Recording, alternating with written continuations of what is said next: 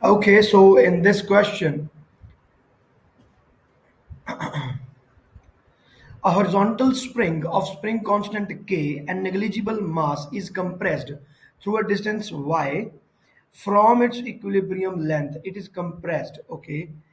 So, an object of mass m that moves on a frictionless surface is placed at the end of the spring.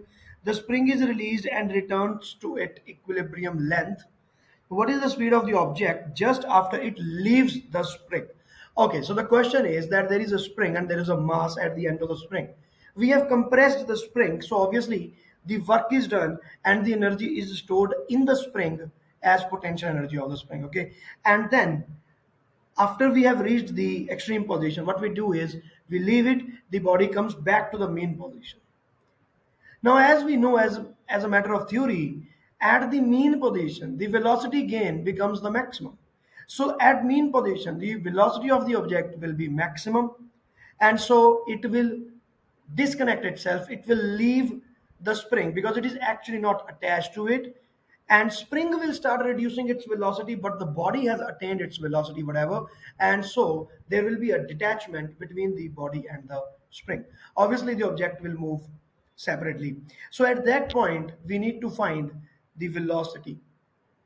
So what is the working? The working is the work is converted into the potential energy, and then potential energy is converted into the kinetic energy of the body.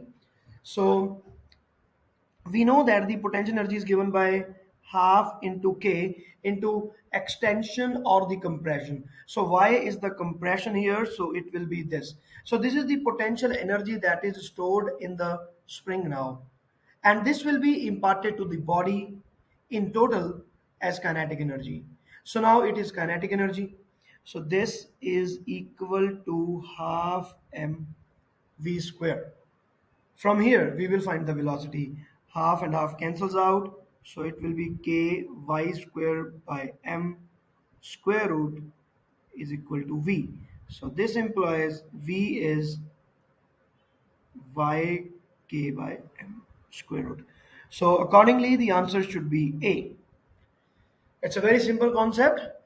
At the extreme position, the complete energy is potential, and at the mean position, the complete energy is in the form of kinetic energy.